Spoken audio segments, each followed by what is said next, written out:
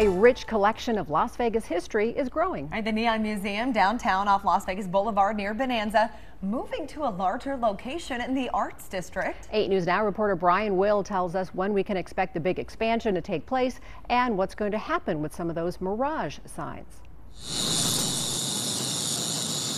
The humming of signs from the past fills this boneyard just north of downtown Las Vegas. This sign has endured monsoons, the 120-degree summers, the below freezing winters. Some of these original neon tubes date back to the original installation on the side of the building. This sign, says Aaron Berger of the Neon Museum, is one of many people come to see that represent Las Vegas history. We had 200,000 visitors that came through last year, and we turned away 30,000. Here at the museum's current site, they have outgrown this area with a lot of their signs sitting in storage. The new site would triple the size of the museum, allowing them to bring more signs out and put them on display. Of what you see behind me, there's about 275 signs or so that are on display.